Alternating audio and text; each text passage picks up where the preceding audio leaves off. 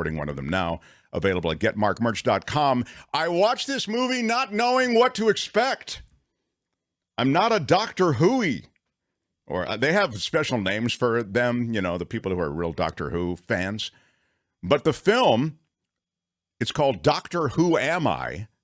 As I was saying before the news, it follows this writer who's kind of cast out by the Doctor Who community because he was the guy who was going to bring Doctor Who to America on Fox. Fox was going to do this show in 1996. It was a big premiere. It was going to be the hit that it was in Britain. And it didn't turn out that way, and it was controversial. And so from the outside, it looked like, you know, he was thrown out of that community forever. And then this is a story of his journey back in. It's really cool. Please welcome the co-directors of this film who join us now, Vanessa Yuille and Matthew Jacobs, who is that controversial writer. Wow, look at you, Matthew Jacobs. Very cool. I felt like I was living your pain as I watched the movie. And Vanessa, it was your idea to kind of get him back into this and chronicle it in a film? Yes, it was a motivating factor. Did you, because you were friends prior, and did you see how pained he was, or had Matthew tried to move on from having been this controversial writer? I didn't, he never talked about it. I didn't even know that he wrote Doctor Who. I suppose I could have checked his IMDb, but he talked about, you know, other credits, Emperor's New Groove and all that. But so I was quite shocked when I heard he wrote the Eighth Doctor. And it was very funny. I didn't know the controversy. I love Matthew. He's hilarious. So it just seemed like it would be a great story to follow Matthew. Well, it sure is that. And, you know, Matthew, when you say Doctor Who, like I was a writer on Doctor Who, or I was a writer for a season of Doctor Who, however you say it, you just think, oh, wow. I mean, that's like saying, you know, I wrote, you know, one of the Raiders of the Lost Ark episodes. You know what I mean? It's like you just can't imagine that there would be controversy with it, but it was like the worst brag. No wonder you didn't talk about it anymore. Why? For people who don't know, and like I didn't know because I'm a Doctor Who guy, tell us why you became this sort of controversial figure in Doctor Who land. I said that in the show we did, I said that the Doctor was half human, and everybody. I kind of did it out of ignorance in a way, but the executive producer Philip Siegel really supported me on this, and I felt that was the right thing. I also had the Doctor kiss, and the Doctor had not really kissed people before. He wasn't seen as a romantic character in the classic Doctor, so bringing those two elements to the table was enough to sort of, you know, put the backs up of certain. Yeah, it's funny how they were so get their backs up. Yeah, right. Because Matthew Jacobs, you really were going to be the guy to bring this magic of Doctor Who to America. And again, I just learned this in your film. And so in 1996, the Fox Broadcasting Company, and they were doing well in the 90s, and they continue to be, you know, a powerful network. But the I'm talking about the main, you know, The Simpsons and House, and American Idol, and X-Files. Thank you. That was a big network. And you, Matthew Jacobs, are going to bring Doctor Who to this audience because I guess the rights had been acquired by Fox to do it. So you cast, who was it, Eric Roberts in it? And you had big names in this movie. Oh, it was like a $6 million or $5.5 million production, which for Doctor Who was unheard of at the time. And BBC, Universal, and Fox, and prior to doing the TV movie, which it was meant to be a backdoor pilot. Prior to that, it was a series. It was going to be a series, and that was going to be done out of Ambling. But you know, the story of the documentary, if anybody sort of tunes into the documentary expecting to see a behind the scenes of the TV movie, they're going to be disappointed, because really the story of the documentary is about Vanessa and I making this journey into a world that we don't know. The documentary itself is the story. It's a documentary about making a documentary. Yeah, kind of. Yeah, that's heavy meta for me. Yes. But But what I guess I was taking the journey with Matthew, with both of you, of course, but with this guy who seemed like such a nice dude. He tried to, really invigorate this franchise for an American audience, and his decision seems smart to me. You know what I mean? Who am I?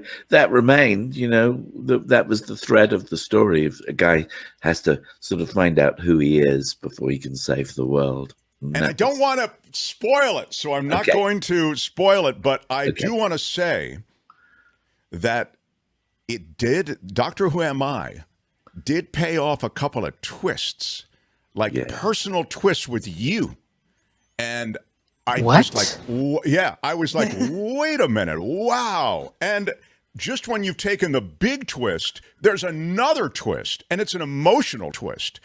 I was really, because for me, I didn't watch Doctor. I know it's a truly an institution, but I just never got into it, and so you see the cosplay and you go to all these places, but your personal journey I found compelling.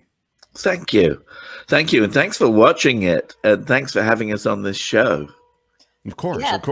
I love, that's really great that you kind of explain that as sort of the surprise, is because a lot of people have that reaction of, oh, this is actually going a lot deeper than I was expecting. So as Matthew said before, it's not just about Doctor Who fandom, but it's really kind of finding your place in community and finding a family that you didn't expect that you had. So we start kind of following Matthew. It's very funny. We're meeting all of these characters, but slowly, if Matthew is dishing out these things as well, because everyone was so nice. So he's sort of like the antagonist in some ways at the beginning, very funny, Ricky Gervais kind of a guy. But really, we peel back these layers, and it really comes to Matthew's story, and he goes to very vulnerable places that a lot of people can kind of identify with, like, why do I love this thing that I love, whether it's Doctor Who or sports or some other fandom. And so it really kind of strikes a chord with people in a universal way.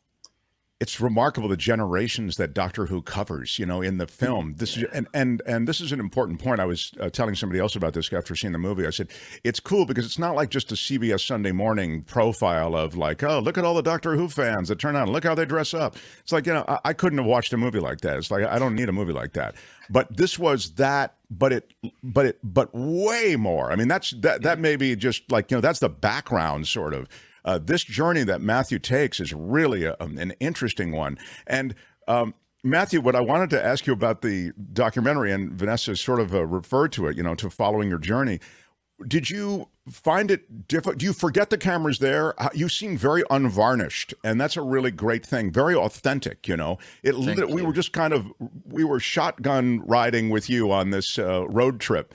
But I would think it would be hard sometimes to let your emotions show the way you did. Yes. I mean, we were exploring as the story carried on, and we shot it over a year, really, and a bit more. And when we got to Long Island, it sort of focused itself, you see, in the sort of second half of the movie. And it became a little challenging because I started to realize that, in fact, my Doctor Who fandom was linked to something far darker in my life. Exactly right. That's the twist. That's one of the twists. Yeah. And so but it doesn't spoil it to know that. People watch the film, and it is on. It obeys that simple rule of make them laugh, make them laugh, make them laugh, make them laugh. Now hit hard. Yeah. Do you know what I mean? With what's that? Oh, absolutely. Absolutely. By the way, where can people see? I know there's a screening set up in Southern California. Where can they see it, Vanessa?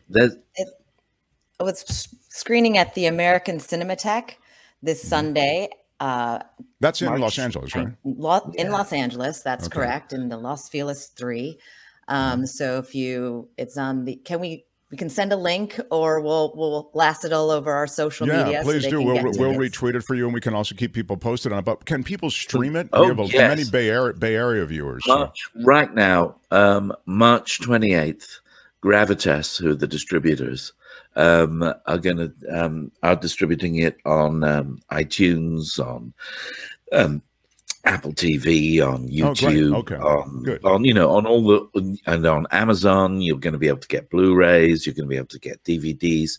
The whole Matthew, gamut. you're a whole industry off of this movie. Yeah. I love it. Yeah, we are. Right again. You are looking at American Anorak. This is our company, the two of us. Vanessa edited it. I saw that in the credits, which of course is a major achievement. It's her first feature film as a director and as an editor, and she solo edited it, and it's just beautifully. I'm very, very proud of the work she's done, and obviously she makes me look great, so I'm happy with that. Well, I'm also, I'm kind of, I try to enjoy the film and then look at it sort of like maybe from a filmmaking perspective and all of these things. And I thought like music cues were really good and like all the stuff that is sort of basic filmmaking, but is so critical. Yeah. The music was done by a guy called Mark Leggett, who did My Name is Earl, and worked with Dolly Parton. And it's really, he really did a beautiful job. And that was, the idea was not to do a sci-fi score. The idea was to do a sort of dramatic score that's there. Right, and I think that was an effective choice. Yeah. So did you guys disagree about choices like that at all, Vanessa, or were you and Matthew pretty much in lockstep? We're often in we often agree with each other, or if we have differing opinions, we'll sort of hash them through. But, it's like even when we go to a restaurant, we're always ordering the same thing or the same wine. It just sort of happens that way. We're just kind of like mind meld a lot of the time. But, yes, Mark Leggett's score, I must say, is fantastic. We kind of got him because we had to finish in the pandemic. So we were able to, he was available, and it was amazing because he wrote back right away, like, I know nothing about Doctor Who. Sure, I'll look at the movie, but he loved it, and he brought his heart and soul to it. And it really brings this like psychological layer to it that I, as an editor, or either of us, we didn't even realize this depth, the subtle depth that the score brought. Let me just ask, as we wrap up, the Doctor Who Am I, and you'll be able to see it in all those places that we've talked about on streaming, and of course there's the screening in Los Angeles this weekend. But Doctor Who Am I, you can Google it toward the end of this month, and you'll be able to find all the places it's going. Google it. Yeah. But what I was going to tell you is, it made me wonder more about you, Matthew, like what you wrote after you, and maybe it was in there and I've forgotten and I got lost in some of the other stuff, but like you're very self-effacing, it seems. You sort of, self-effacing is a ding word, by the way. You're very, but you are self-effacing in this way that you play down. You even, I think they super you as the mid-level writer. Right? I was told by my agent, William Morris, Matthew, you're a mid-level writer, which means you'll earn about this much, and I'm happy with that, but I'm going to give you to another agent. And so it was, because I'm more a polite breakup. Yeah. I mean, I love agents. They give you these labels, and so great. What other kind of things were you writing on then after the Doctor Who thing?